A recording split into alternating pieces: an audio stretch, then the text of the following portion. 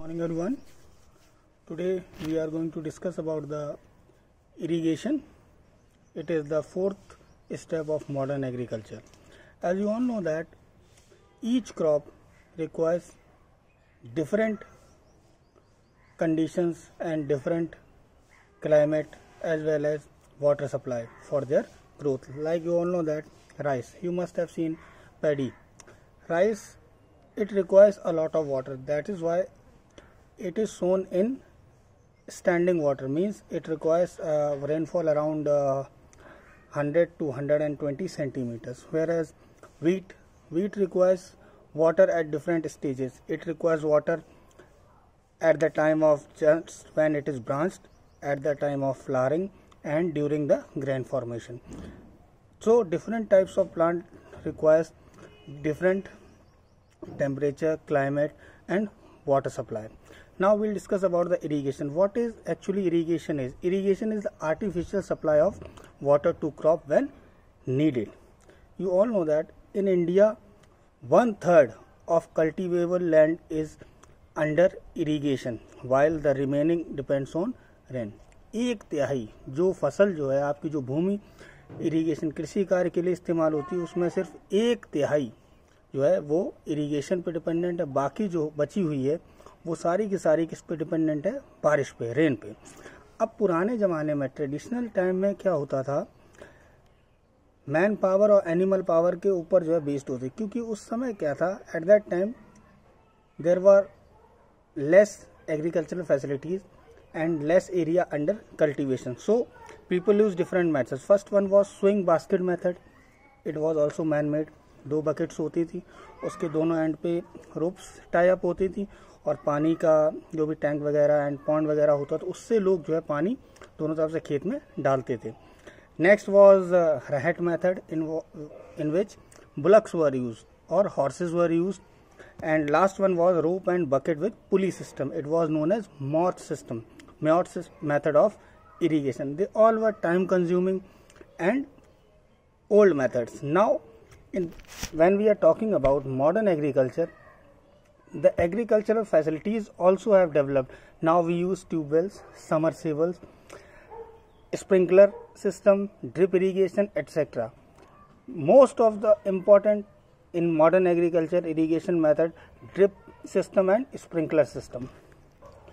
Now we'll discuss about the sprinkler system or sprinkler irrigation. In this method of irrigation, water is sprayed to copy natural rainfall. जिस प्रकार से आपकी प्राकृतिक बारिश होती है उसी प्रकार से इस मेथड के द्वारा खेतों में पानी लगाया जाता है. Water is distributed through a system of pipes usually bye pumping.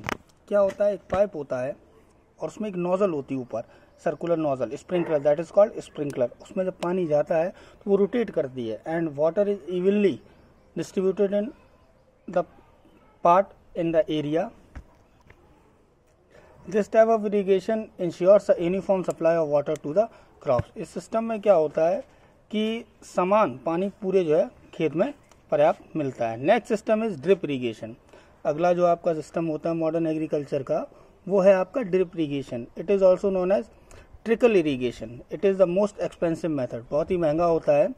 In this type of irrigation water is transported through a network of pipes and valves to the plants. खेतों में क्या होता है, क्यारियां बना देते हैं और उसमें जो है पाइप्स हम डाल देते हैं. उन पाइप्स में क्या होता है, वाल्व्स होते हैं और जब पानी सप्लाई होता है तो पानी जो होता है वो सीधा का सीधा रूट्स में, जड़ों में पौधे की पहुंचता है. इससे क्या होता है कि पानी की वेस्टेज भी कम होती है और it is the effective method of irrigating fruits, vegetables, etc.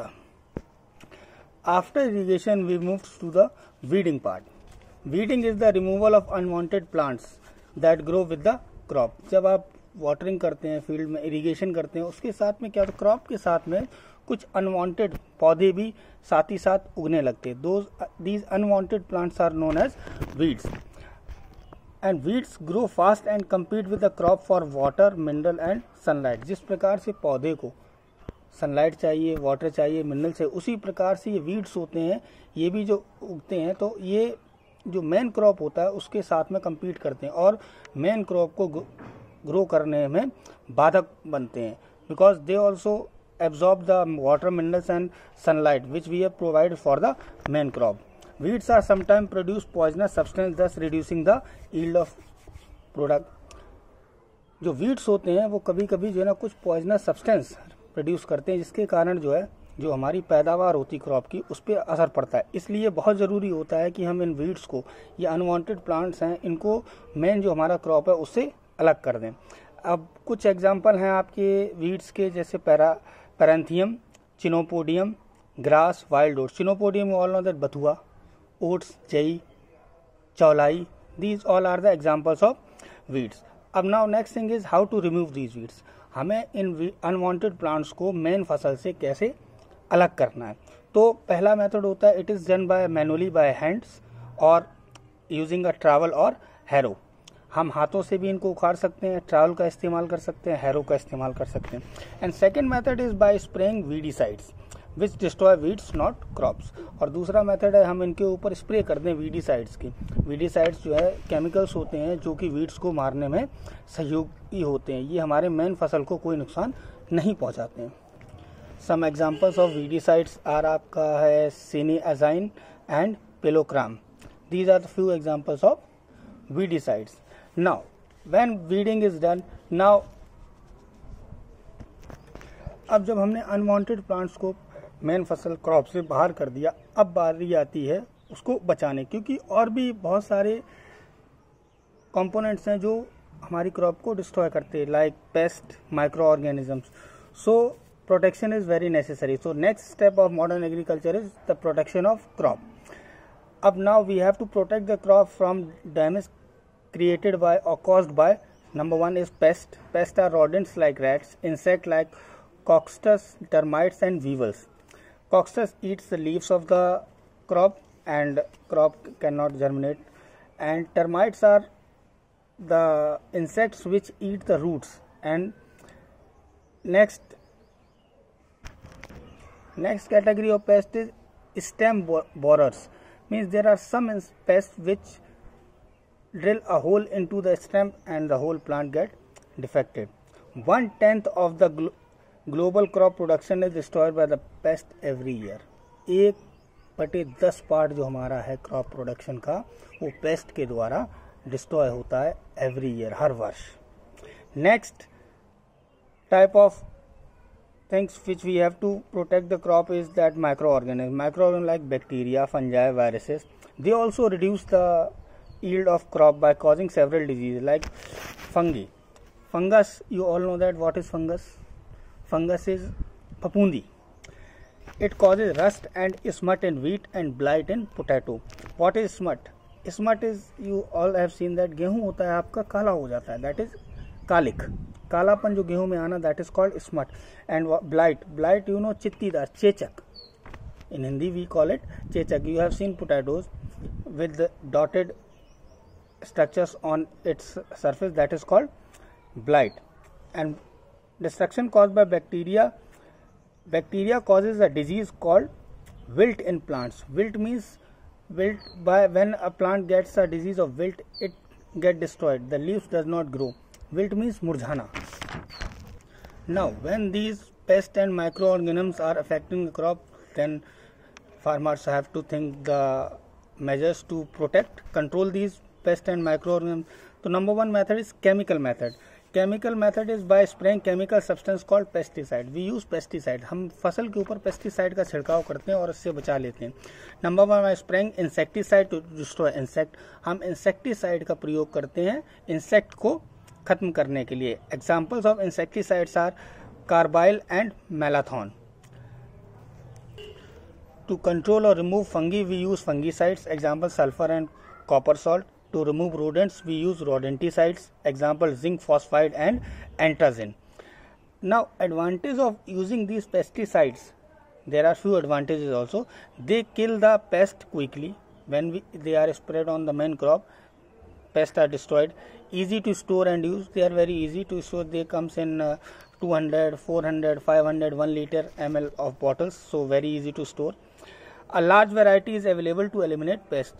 And इनकी इतनी ज़्यादा वैरायटियाँ मार्केट में अवेलेबल हैं, तो वी कैन ईजिली एलिमिनेट और destroy any kind of pest. अब there are few disadvantages of these chemicals or say insecticides, fungicides and rodenticides. They have certain disadvantages. Number one is they can affect the wildlife when sprayed, because you all know that they have chemicals which are poisonous when they are sprayed on the crop. जैसे कि आपने किसी crop पे डाला, हो सकता है वहाँ की जो वाइल्ड लाइफ, अगल बगल के जो जानवर हैं वो उस क्रॉप को आके खा लें, तो they can die also. Can सीप into the soil and drain into the river causing water pollution. जब हम उन्हें स्प्रे करते हैं तो वो सॉइल में नीचे चले जाते हैं और फिर बारिश के दौरान वही सॉइल से जो है ना वॉश अवे होके नदियों में जाते हैं और नदी का पानी it gets poisonous, so water pollution में इफेक्ट होता है. They can enter food chain and build up from one feeding level two the next. अब जब पौधों में हम सप्लाई कर रहे हैं तो फूड चेन में भी एंटर कर सकते हैं और एक लेवल से दूसरे लेवल पे एंटर कर सकते हैं. Being toxic they can affect the health of human. अब ये टॉक्सिक जहरीले होते हैं जिससे, और हम वही फसल खाते हैं तो हमें भी हो सकता है. इसलिए it is advisable that whenever you use that crop for consumption, you should wash very thoroughly so that these toxic chemicals are reduced. And second method of pest and microorganism control is biological control. It can be powerful method by controlling pest. ये एक biological method है और बहुत ही impressive होता है. It involves the deliberate use of one organism to regulate the population of paste. उसमें क्या होता है, बायोलॉजिकल मेथड एक ऑर्गेनिज्म हम इस्तेमाल करते हैं और जिससे जो ना पेस्ट खत्म होते हैं. जैसे कि आपने देखा होगा, अगर आप घर में एक बिल्ली पाल लेते हो तो चूहे नहीं आते हैं. इन द सेम मैनर हम जो है बायोलॉजिकल मेथड का इस्तेमाल करते हैं. लेकिन इस मेथड की एक डिसएडवांटेज भी है. बायोलॉजिकल मेथड की एक डिसएडवांटेज है, बायोलॉजिकल कंट्रोल एजेंट्स में negatively affect native plants and animal species directly और इनडायरेक्टली. अगर हम किसी एक ऑर्गेनिज्म को बढ़ावा दे रहे हैं तो उससे जो और स्पीसीज हैं उनको इफेक्ट पड़ता है उस एरिया के. So that's all for today. In the next video will discuss some more steps of modern agriculture. Thank you and have a nice day.